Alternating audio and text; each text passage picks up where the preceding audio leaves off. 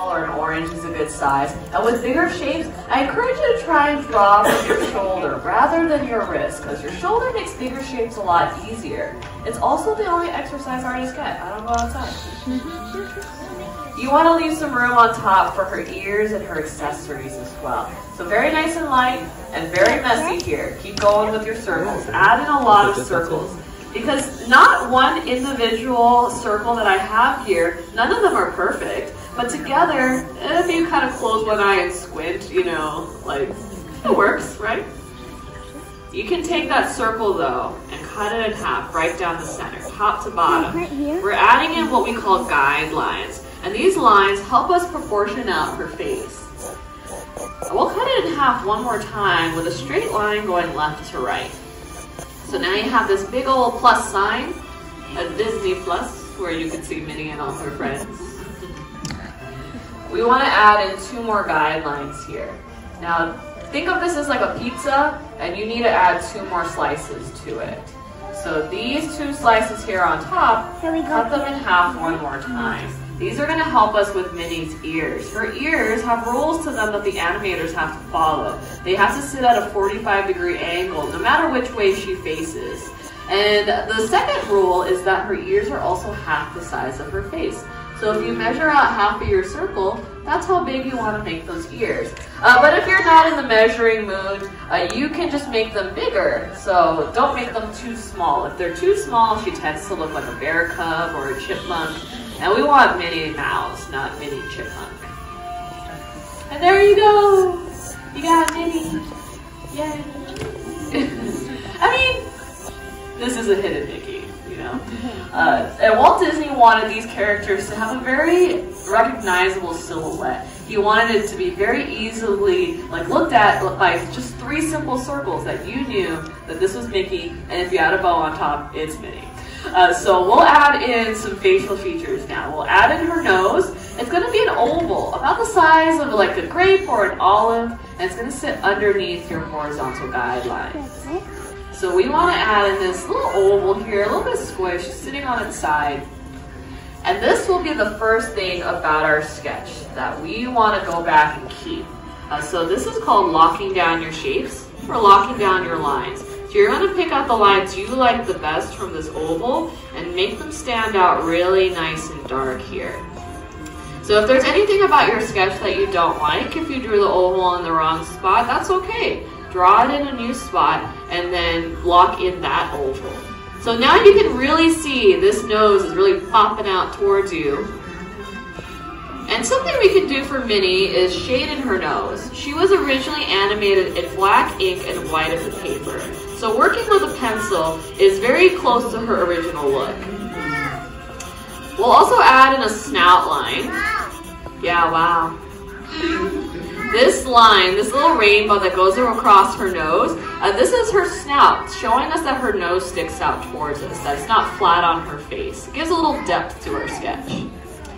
We're also going to give Minnie a smile, and her smile sits about halfway between the bottom of her nose and the bottom of wherever you pick the bottom of your circle to be. I pick around there, that's my halfway point. And you want to stretch out a nice big letter U shape. And for me, sometimes breaking up bigger shapes into smaller pieces just makes it a little bit easier here. But we give Minnie a nice big smile because who wouldn't be happy being Minnie Mouse, you know? She's dating the richest mouse in the world. They have castles all over the world too. And you know, she's got her own business, so she don't need Mickey if she don't want to. She got her own house too. We want to add in 2 smile lines here on the end. These 2 little rainbows makes it look like her smile's pushing up her cheeks. We also want to add in an open mouth smile for Minnie too. So by adding 1 more letter U shape from your bigger letter U, this is going to be about the width of the nose, and it's going to extend down towards the bottom of your circle. You can even go outside of your circle if you feel like your circle's a little too small, because the further outside of it you bring her open mouth, her laughing smile as we call it, she'll look like she's definitely laughing a lot, or maybe she's like on a roller coaster and she's like yelling, you know, she's like screaming. But we'll add in her tongue here on the inside. Her tongue, are these two little hill shapes, these little rolling hills that meet in the center. Something you can do here too, some extra credit, is by shading in the back of the mouth. It makes the tongue sit forward and we don't have to look at what else is in there. Like churros are in there. We'll add in her bottom lip with her open mouth going off the bottom of my circle. We want to frame it back in. So I'm going to add in another letter U shape that follows the first curve of that open mouth smile. I'm just tucking that back into my circle. The last thing we want to do for the bottom half of Minnie's face is add in her cheeks. Her cheeks being pushed up and out by her smile sit over here towards the horizontal guidelines. They're going to look like a couple of stretched out candy canes or a couple of like upside down letter J's too. So add in these two little rainbows poking out towards the sides of your circle. And you can basically trace your circle all the way back down to her bottom lip. These cheeks make her look very young and very youthful. But Minnie, she's actually 94 years old. She turned 94 last November. And she shares a birthday with Mickey as well, because they both debuted in Steamboat Willie on November 18th, 1928. So that is both of their birthdays. They also debuted as a couple as well, so they've been dating for 94 years as well. Yeah. Put a ring on it. Dating. He hasn't put a ring on it yet. Did you say you're surprised they don't have kids? No. Canes? Well, Mickey and Minnie are kind of immortal. Yeah. They are perpetually like 12 years old. Like, I don't think they'll ever need like a cane or anything like that. Unless they're using it as a prop, you know, like they could to dance with. I think that's something they would do. But Mickey and Minnie, they've been dating for 94 years. We've never seen a cartoon where they get married. That's why we say that they're still dating. But does anyone know who the voice actor of Mickey was, the original one? Shout it out. Walt Disney. Yeah, it was Walt Disney himself. Now, who was Minnie Mouse's first voice actor? His wife. You say his wife? Yeah. That would be a good guess, but it was actually also Walt Disney. He just made his voice a little bit higher, you know. But later on, in I believe around the 90s, the early 90s, they got two different voice actors for Mickey and Minnie, Russi Taylor and Wayne Allwine. Wayne Allwine played Mickey, Russi Taylor played Minnie Mouse. These two actors, they never met before these roles, and they actually got to know each other playing both mice, and they actually fell in love and got married. Yeah, so that's how we can consider Mickey and Minnie married at that point. We want to add in her eyes, because right now we just see Mickey Mouse. We want to add in her eyes where we really start seeing Minnie. And their eyes, they're a couple of surfboards sitting in a hill of sand. So two ovals that sit slightly behind that snout. So I'm adding them in, very nice and light here and very close together. They should go about halfway up.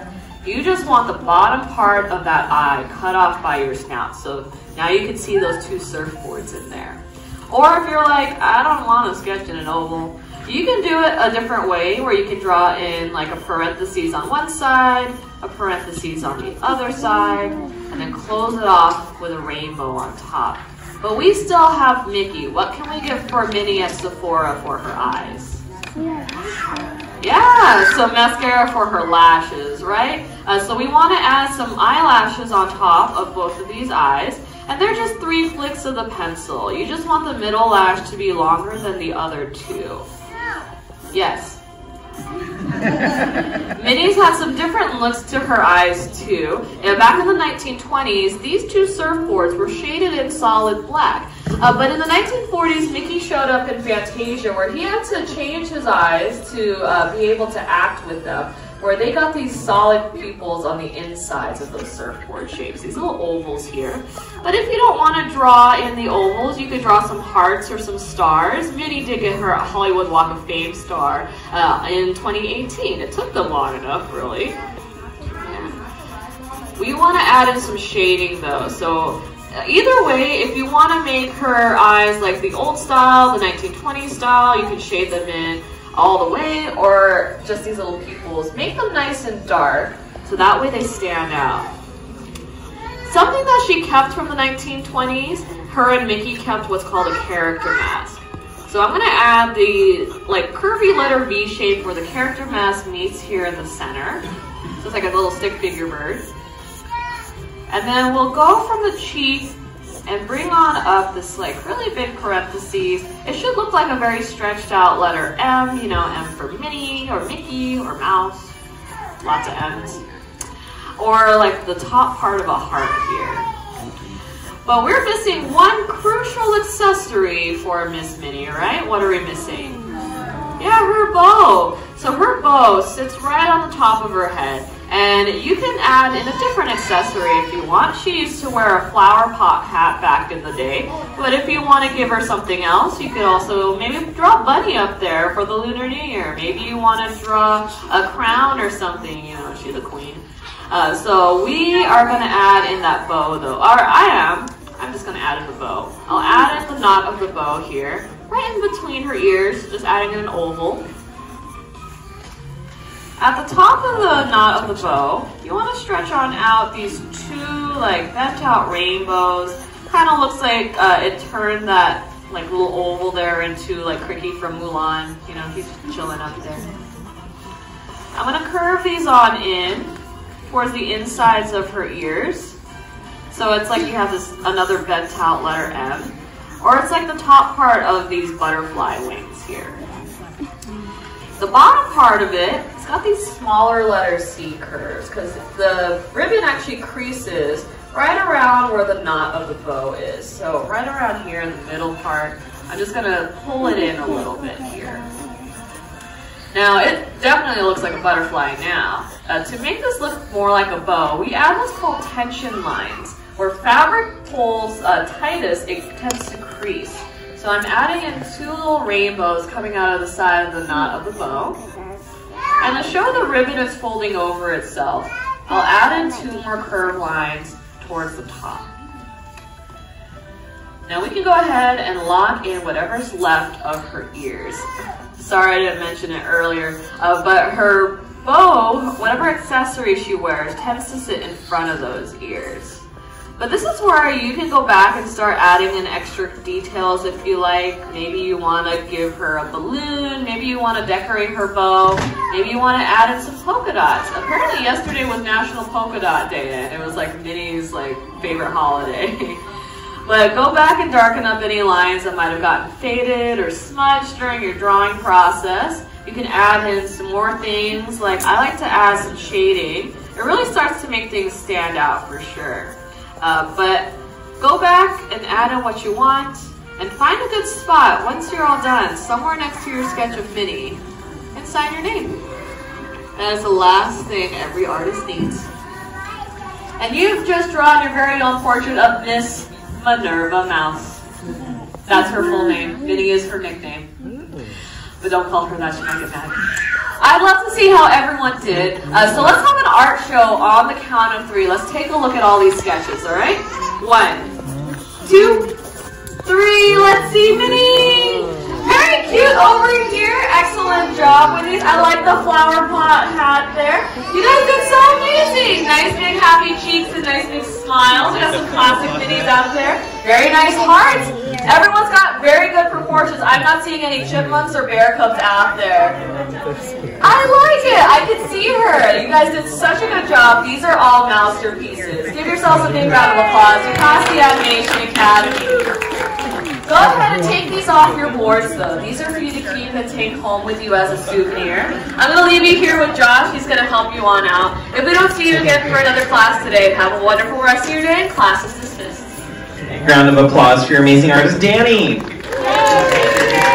Thank you so much for joining us in the Animation Academy. Those drawings are souvenirs for you to take home with you.